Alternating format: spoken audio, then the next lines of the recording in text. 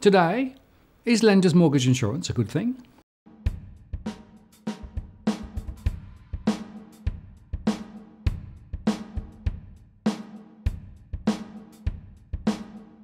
Hello again, I'm Martin North from Digital Finance Analytics.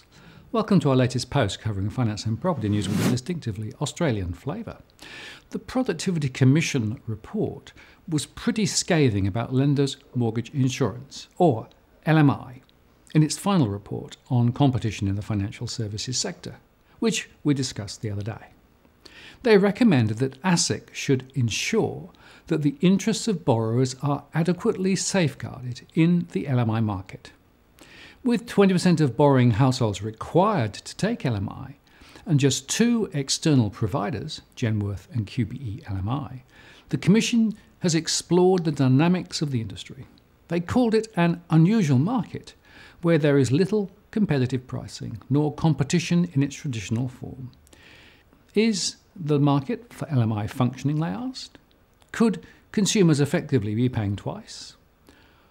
On one hand, potential borrowers are required to pay a premium for insurance, which protects the bank above a certain loan-to-value hurdle.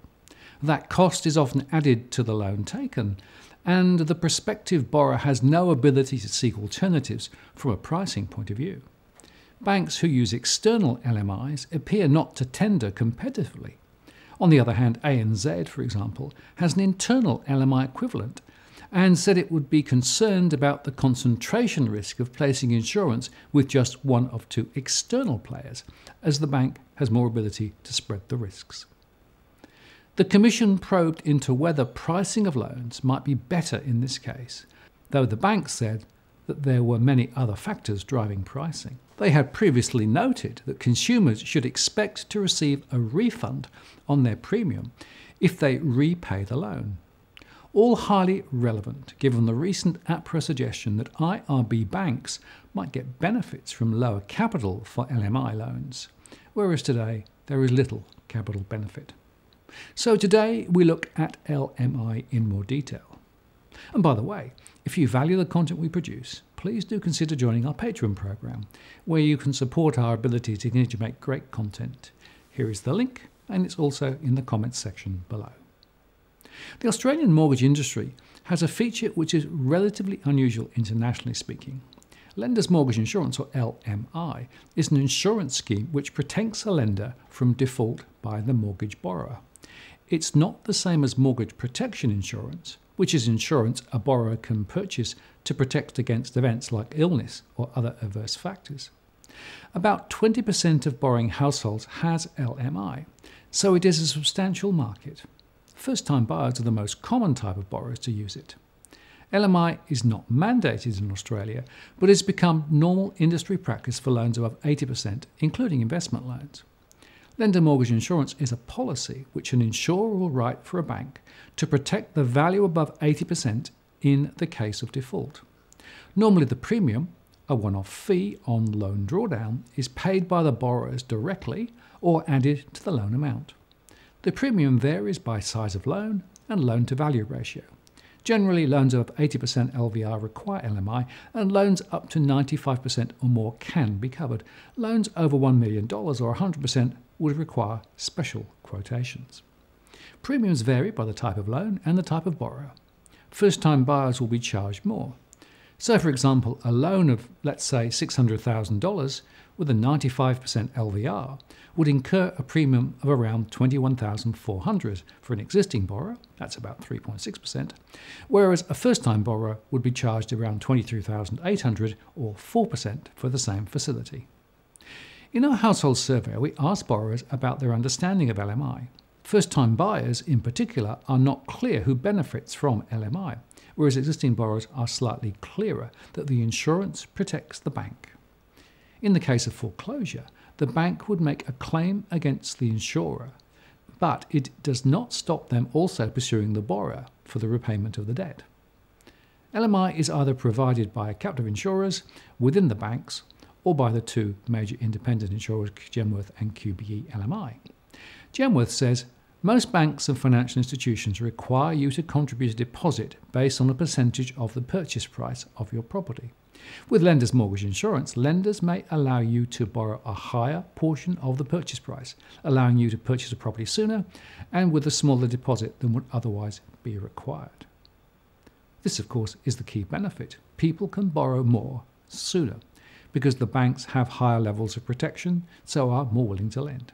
But, as Aussie says, it's really important to realise that only the lender is covered by this insurance. It offers no protection to you, the borrower.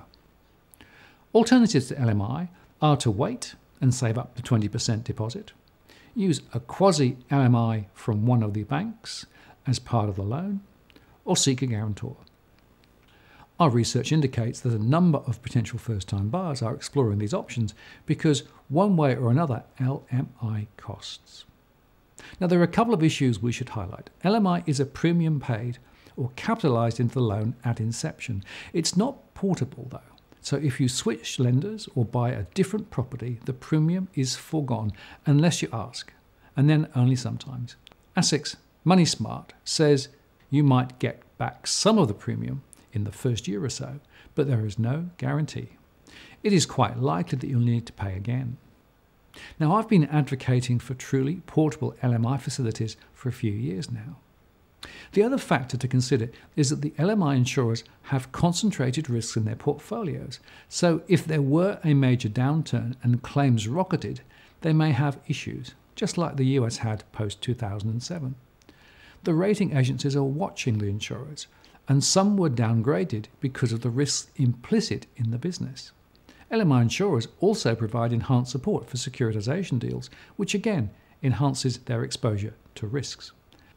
APRA, who regulates the LMIs in Australia, insists that LMI business is structured as a monoline insurer so that the systemic risk in LMI is not cross-linked to broader insurance categories.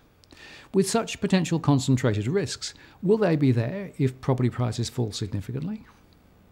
LMIs may introduce additional credit cycle risks. The RBA Stability Review in September 2013 discussed the LMI industry, and they said the use of mortgage insurance will not necessarily moderate the amplitude of the housing credit cycle, however. Lenders may respond by relaxing standards because they believe the LMI is assessing the risk, an unintended consequence of having a second set of eyes, or because they believe that any loss is an LMI loss. They also make the point that mortgage insurance is available in many jurisdictions but extensively used in only a small number, including Australia, Canada, Hong Kong, the Netherlands, and the United States. The structure of the mortgage insurance industry across these and other countries varies considerably and is affected by the domestic regulatory landscape and the extent of government participation in each jurisdiction. So, overall, whilst LMI may allow some to access the property market sooner and protects the banks from risks of loss, borrowers are paying for this insurance. And if borrowing more than 80%, they will have no choice, as this has become industry practice. There are systemic risks to LMI, and there is some confusion amongst consumers about the role of LMI. The fact LMI is generally not portable is problematic. In my view, LMI is at least partially responsible for the lofty property prices in Australia, and it lifts the cost of entry into the market, and if capitalised, increases loan amounts on which interest is paid. It is a barrier to switching. Therefore, as the Productivity Commission suggested, the customer benefit LMI should be reviewed by ASIC to see if it is really a good deal for mortgage applicants. As always, if you like what you've seen here today, please share and like the post and add a comment or question. I read them all. And if you want to join the growing band of subscribers who receive alerts when we release new posts, do subscribe now by hitting the subscribe bell. And if you've already subscribed, many thanks. I really appreciate your support and participation. And if you value the content we produce, please do consider joining our Patreon program, where you can support our ability to continue to make great content.